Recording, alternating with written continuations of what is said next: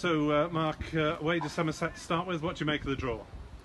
Yeah, it's a different look to the county championship this season, with us playing regionally, and to play Somerset first up is good. They're obviously one of the stronger teams in Division 1, so it's a challenging start. But look, the opportunity to play any sort of cricket is brilliant, because look, earlier on this year it looked like we weren't going to be playing anything, so we'll take anybody first game. What do you make of the makeup of the competition, the central group, if you like? Yeah, it's different. Our group is a tough group, so we'll be playing against some first division opposition, but none of those teams will be they won't be new to us. We play them in T20, and the way our second team competition is set up, that sets up quite regionally as well, so there won't be a lot of new players to us, and with a few of the England players being taken out and a lack of overseas players too, there'll be a lot of new players, a lot of new opportunity, and it'll be an exciting competition, I think. 3 groups, only 2 through to the final of the 4-day event. Some attacking cricket in prospect?